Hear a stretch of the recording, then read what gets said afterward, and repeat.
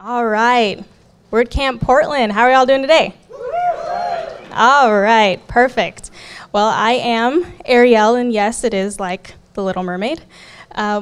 This is my presentation for today, Web Personalization, why it will make or break your business's success. It's kind of dramatic, but that was kind of the point.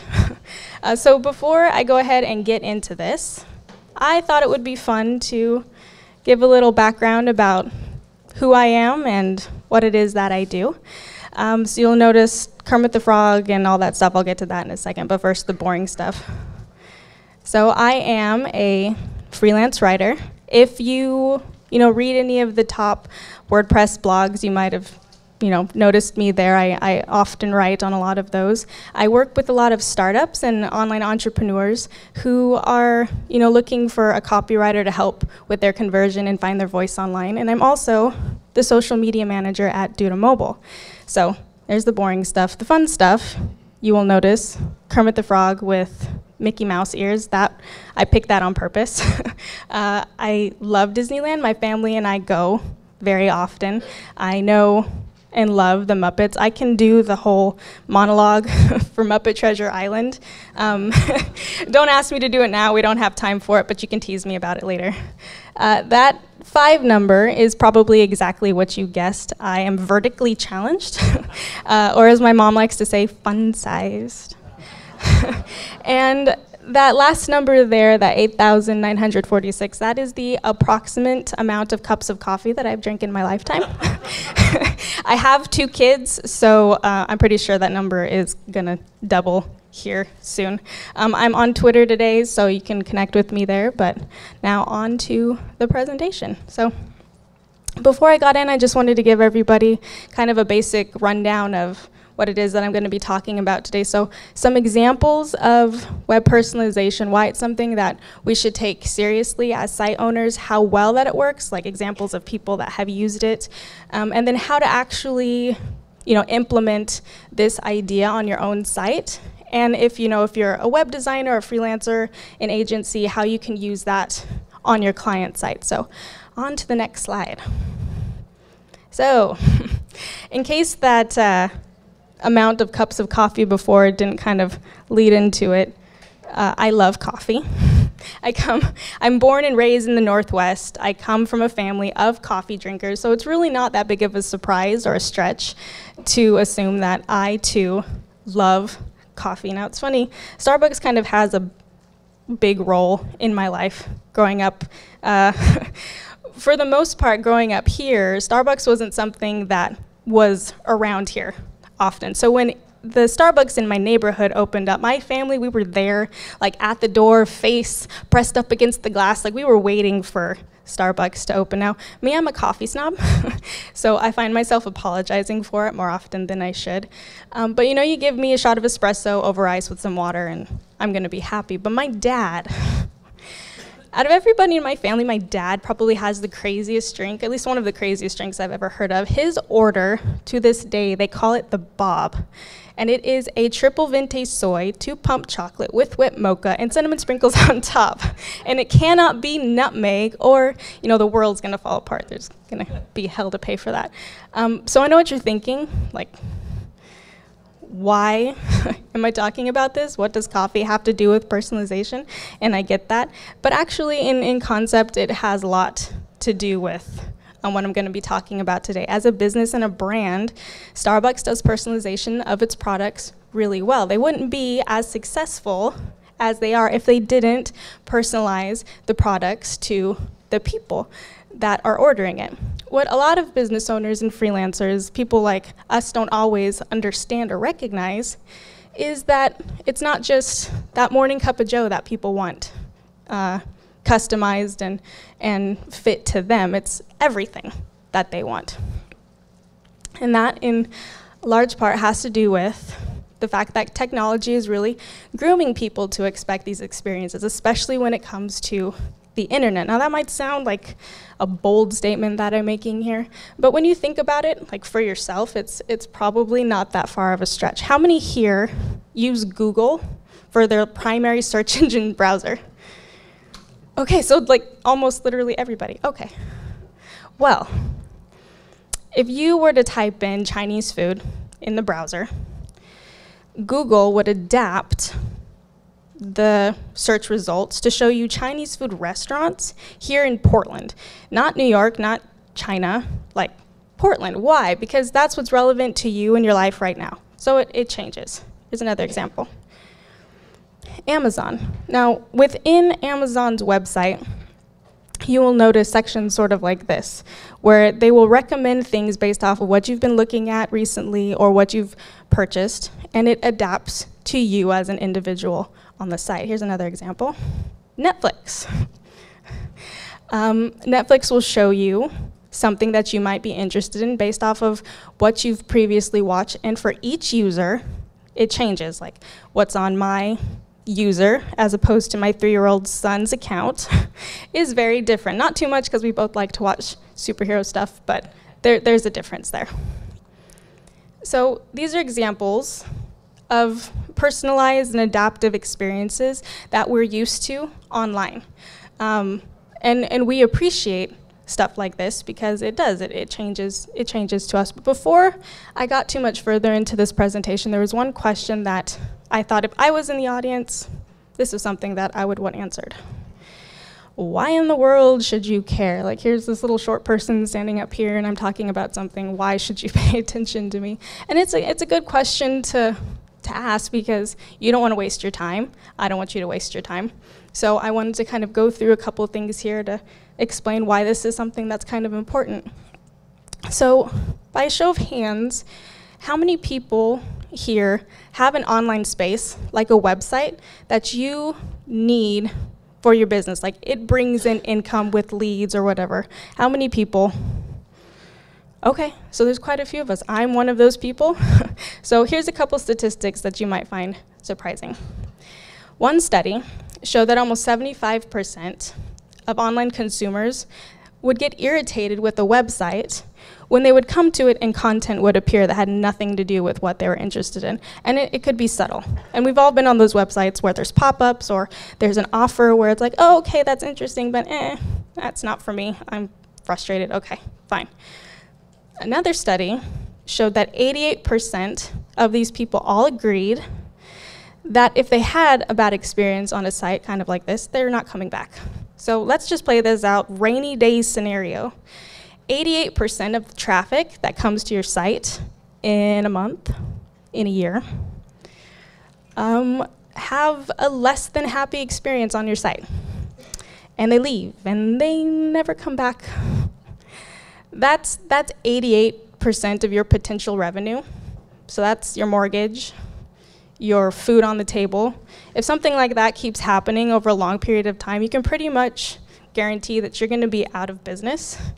So, I mean, it's a big deal, really. The thing with web personalization is that it bridges the gap between just having a website for your business and then having a successful business website. It's an asset to help your website work with you towards your end goal, which is ultimately to bring in money.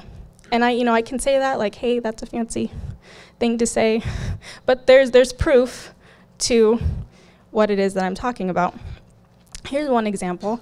You may know of this theme shop. I've had the pleasure of working with these people before. So my theme shop, they create and sell WordPress themes and WordPress plugins. Now, for them, when they implemented personalization on their site with a simple notification bar, they saw a 5% increase in conversion for them on their site. And 5% doesn't sound like a lot, but for them, this was more than $2,500 in revenue, in addition to, what they usually make. So this is something that if they never did this one single test, they never would have seen that income. I talked before about Amazon. I thought this statistic was interesting.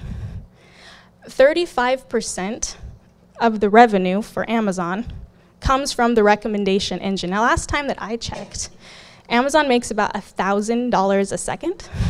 I mean, wouldn't we like a slice of that pie?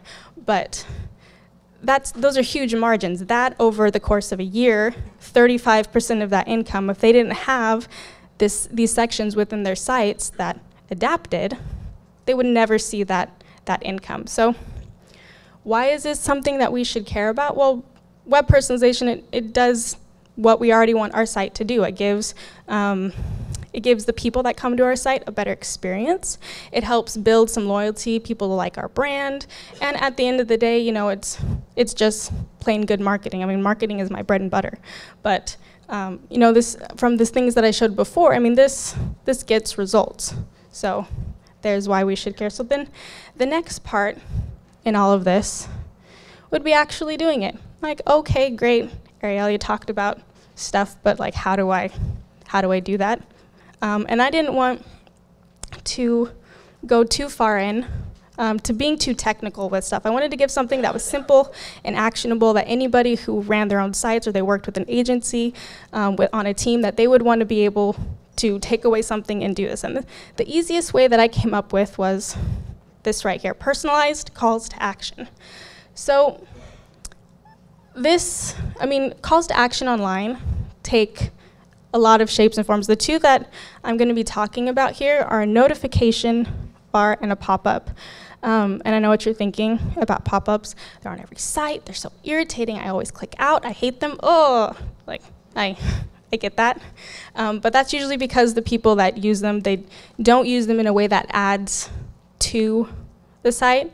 But when you do web personalization, it really does, and it helps. So here's an example. So we're going to take a notification bar and a pop-up, and we're going to customize both of these based on the referral link. So based off of the traffic, like where the traffic is coming from. So let's say we have two people. We have Mustache Joe and Hipster Mary, and they are going to they're looking to go to an Italian restaurant here in Portland. So here we have Hipster Mary. She is a Facebook follower. She comes to this homepage for this website from Facebook. This is the notification bar that she sees. We love our Facebook followers. Here's an appetizer on the house. Claim it here. She clicks over to the reservation page. She reserves it. She claims her appetizer, and everybody's happy. The restaurant reserves a table and has income. She gets something that she would have probably already paid for, but they're building, you know, a relationship there. It's warm. It's recognizing where it is that she's actually coming from. Mustache Joe. He is not a Facebook follower. He doesn't come to the site from there. Instead, he comes from Yelp. And when he comes to the same homepage, this is what is triggered for him to look at. Yelp exclusive, reserve a table, get 2 glasses of wine, reserve here. It takes him to the same reservation page. He reserves, and same thing. So these might not sound like a big deal, but really at the end of the day, when you recognize this is just a little mental hack that people are like, oh, hey, you knew, and oh, wow, thank you, and okay, great. And the restaurant gets to make some money for the night, hopefully build a customer from there on out. So there's an example of web personalization in action. So actually doing this can be really difficult if you don't use a plugin. Like, you need a front-end developer and a back-end developer and a whole bunch of coding, and just it's going to be a headache. So thankfully, thanks to our awesome WordPress community, we have quite a few plugins that can help you do something like this and do a lot more when it comes to website personalization. So here's just a few, just to give you an example. My theme shop has a notification bar. Thrive Leads does pop-ups really well. That's easy. Insight by Duda has a lot of trigger systems. There's Hello Bar and Sumo Me, depending on, you know, what it is that what you like. I can't really go into, you know, how each of these work. I don't have enough time. So it's kind of up to you to do your own due diligence with all of these ones. And you can ask me afterwards if you have questions about something or some of these in web personalization. But before I wrapped up my part, and I'll have the links to these at the end on the last slide too, so don't worry about that. I thought it would be good to ask this question. So okay, we talked about web personalization. We talked about why it's important. Here's an example. But like, what can you do with this? So if you're a website admin, you control your own site. Like, it's going to be up to you to kind of test out some plugins, test out some triggers, figure out what is working and what isn't. But if you're a freelance designer, if you're a developer, how can you use web personalization to your advantage? And so I thought I would just take a couple minutes and talk about, an example of what you could do. Now, when I was doing web design back in the day, when I was first starting out with WordPress, one of the biggest problems that would come up is like, okay, well, here's what I would charge. And someone would always volley back with, well, that's huge. I can pay someone else $250 to build me a website. I'm like, okay, well, that's fine. You can pay somebody to do that. But for me, I create websites that help my clients actually gain revenue. And here's some examples of how I can do that using website personalization. Here's how you can push leads down your sales funnel. You can package this however you want. You can use it as an upsell tactic to kind of make you stand out from everybody else. But that's really just a quick example of what it is that you can do with something like this if you find the time to learn a little bit about web personalization and all of its facets and all that fun stuff. So that is my presentation. There are the URLs to the things that I talked about before. And yeah, I'm going to get off stage now. Oh.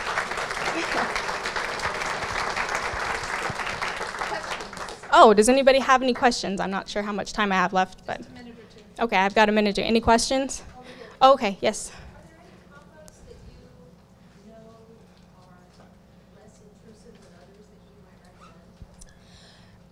There's one with SumoMe that it pops up at the bottom and it can scroll with your site and it doesn't take up the entire screen and be annoying. So it's kind of there.